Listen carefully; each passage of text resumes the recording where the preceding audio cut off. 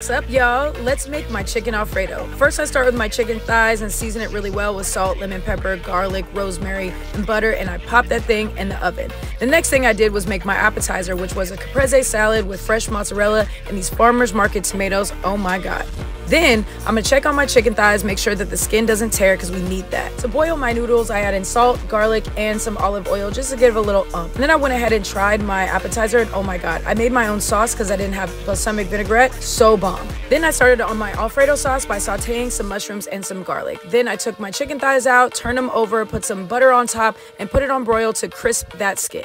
And then I put my noodles in my sauce, put some fresh pepper on top, and then I tried this like turny thingy that my friend told me is a good technique because I'm working on my plating. But listen, everyone has their skills, but plating is not mine, you feel me? But that chicken skin was so crispy. I put some basil on top, I took a bite, and oh my God, y'all, it was so bomb, I almost slapped myself. What should I make next? Bye.